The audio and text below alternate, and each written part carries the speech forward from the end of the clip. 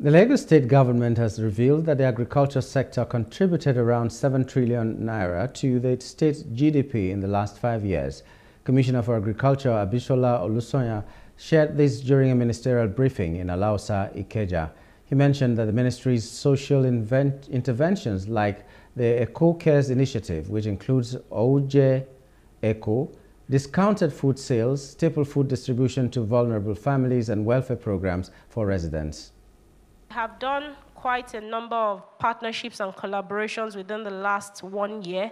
Of note is the Lagos Commodities and Futures Exchange collaboration with the Lagos State Government, particularly under the Lagos Rice Mill Imota. So the partnership is such that it gives Lagos the room to be able to do so much around the rice mill and for the private sector to also support.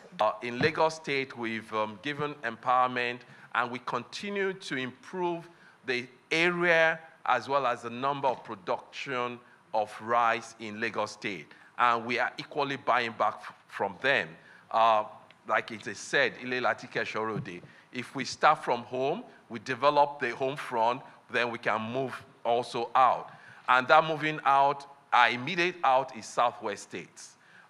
We are sending a hand of fellowship to all the Southwest states, Ekiti particularly, and all the other Southwest states, so that the aim and the objective, going by the roadmap we have, is that Lagos State will give us at least 20% of what we need, Southwest will give us 40 to 50% of what they need of the party, and the rest can come from the rest of the country. The government says it has been actively increasing food production activities, with the state's food market size now at 9 billion naira daily and 5 trillion naira annually. Abisola mentioned plans to launch 50 meat vans at Ekoba Abattoir, emphasizing the government's dedication to transforming the state into an organized food system and value chain destination.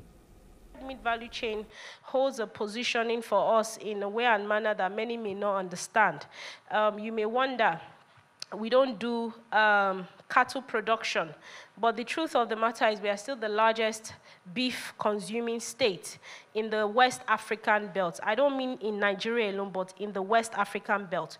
You have cattle coming into Nigeria from Mali, from Burkina, from Niger, even from Cameroon. So it tells you that Nigeria indeed is a meat consumer. But regardless, majority of this is coming to Lagos.